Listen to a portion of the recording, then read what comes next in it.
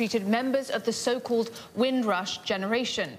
Rudd told lawmakers this week she wasn't aware that people were being deported to meet quotas. But a leaked document published by the Guardian newspaper appeared to suggest otherwise.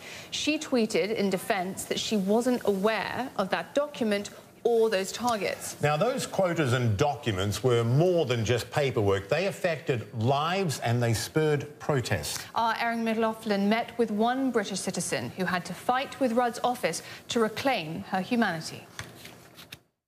We're not wanted here.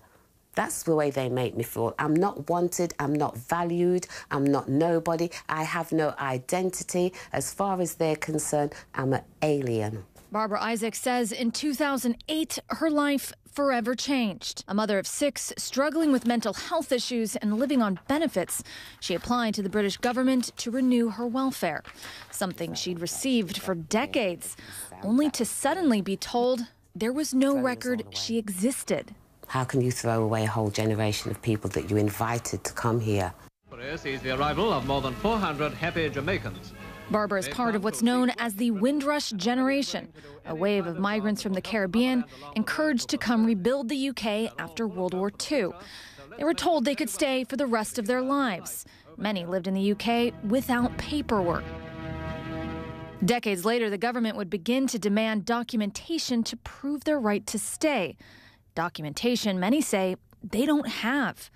To make matters worse, the British government acknowledges it destroyed thousands of landing cards. As a result, some were threatened with deportation and deprived of badly needed benefits. I deeply regret that I didn't see it as more than individual cases that had gone wrong that needed addressing. I didn't see it as a systemic issue until very recently. Barbara is one of the lucky ones. She kept her old passport, which shows she arrived when she was 6. Even so, she had to prove she had the right to remain in the United Kingdom.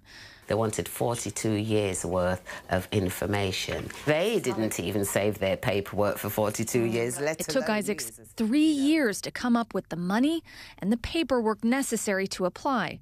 In the meantime, she says she lost all government support.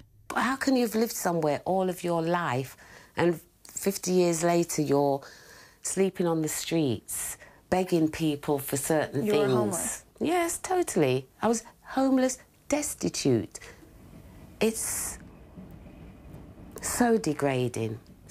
Isaacs was granted residency in 2011, the same year she applied, something the Home Office points to in a statement responding to CNN's request for comment, adding that it's looking into her case, quote, as a matter of urgency.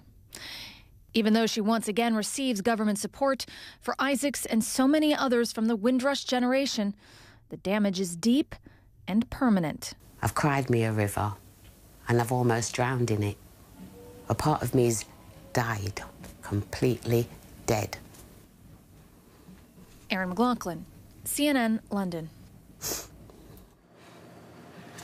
What do you make of this? You cover British politics. Yeah, I do. And apart from the unspeakable human cost of watching something like that, if we look at the political cost of this to Theresa May, Amber Rudd, the Home Secretary, was one of her key allies. She'd lost another one, Damien Green, in the Westminster scandal last year. So this puts her in a really vulnerable position.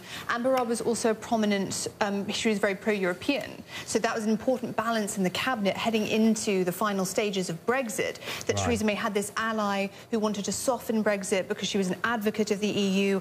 Well, all these things now no longer stand. So who is she going to replace her with? Where does it leave Theresa May in terms of her own position? In an even more vulnerable position, because most of these incidents that we're seeing of the Windrush generation, that happened when Theresa May was in charge of the Home Office. She's responsible for a lot of that policy, which Amber Rudd then continued to execute. However, that did happen under Theresa May's watch, if you want to put it like that. So it does put her in a very difficult position. Now Amber Rudd has left. We'll see who she's replaced with in the Home Office. But it's certainly going to be difficult for the Prime Minister, I think, to get herself out of this one, because she is responsible however you look at it. So we'll have losing allies. Exactly. So we'll have to keep an eye on that. But she hasn't been in a position which is anything other than vulnerable and weak.